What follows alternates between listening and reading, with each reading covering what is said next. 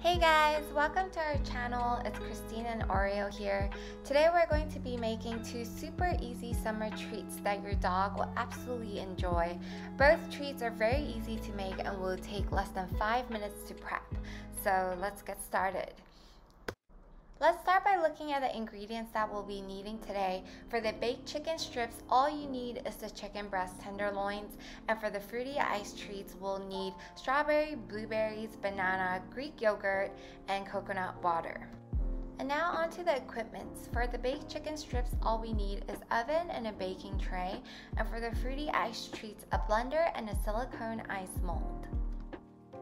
Alright, so let's get started by defrosting the chicken. So here I just have a bag of chicken breast tenderloins that I got from the supermarket in the frozen section, and we can start by putting it into a tray or a Tupperware to defrost. Once the chicken strips are fully defrosted, we can put it onto a baking tray with baking paper underneath, and that is literally all the prep work you'll need for this treat. Preheat the oven at 150 degrees Celsius. Once the oven is fully heated, you can pop the chicken strips right into the oven. We'll bake for about 25 minutes on one side, flip it over, and bake for another 10 minutes. So while we're waiting for the chicken strips to bake, we can start making the fruity ice treats. Now we can start by blending the fruits together. We have the banana, strawberries, yogurt, and coconut water.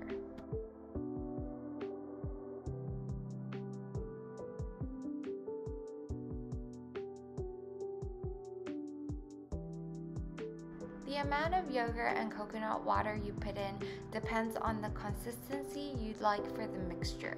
The more yogurt you put in, the creamier it'll be. And for the coconut water, I just put in enough to cover the fruits and yogurt.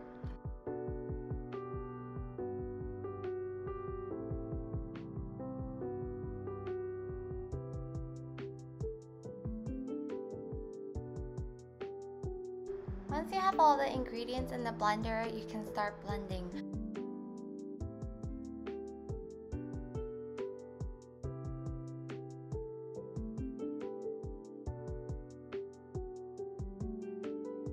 Once you're done blending, you can take out your silicone mold and put the mixture into the mold. I recommend using a silicone mold over a plastic ice tray because the silicone mold is a lot more flexible and makes it easier for you to take out the treat in one piece.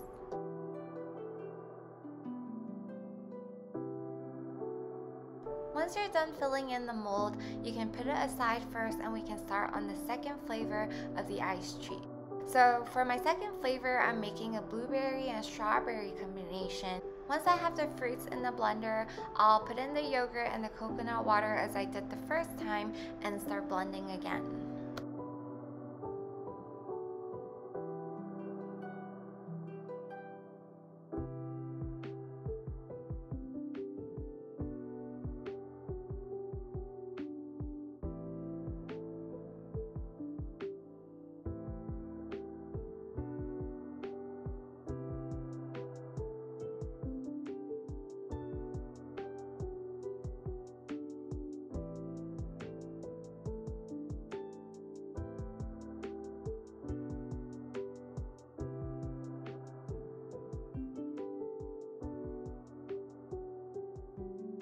And again, once the mixture is ready, I'll be pouring it into a silicone mold tray that I have ready on the side.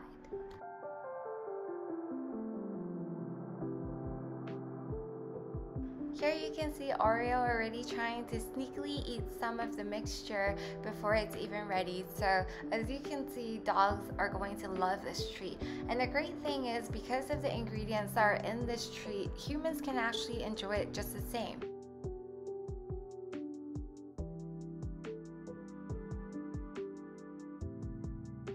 So once you're done filling your molds, you can put them into the freezer for around 4 to 5 hours. I tried taking them out at 1 to 2 hour mark, but they weren't completely frozen and melted very quickly. So if you want the shape to stay, I recommend freezing them for 4 to 5 hours at least.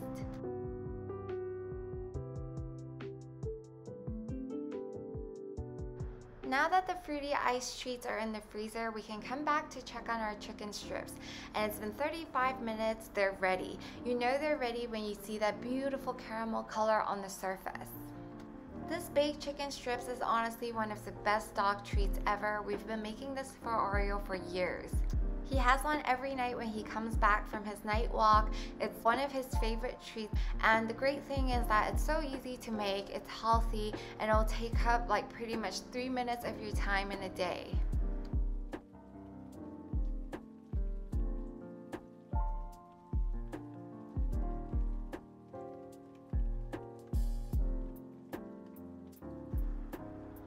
And now all there is left to do is just to wait for the chicken strips to cool down before we can give it to Oreo.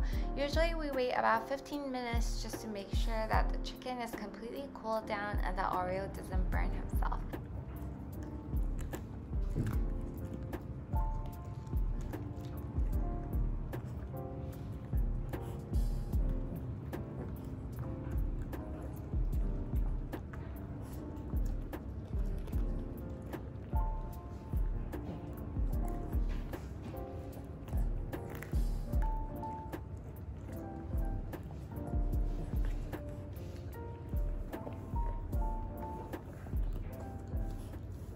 Now after a few hours, the fruity ice treats are also ready, so let's take it out of the mold and see what Oreo thinks about it.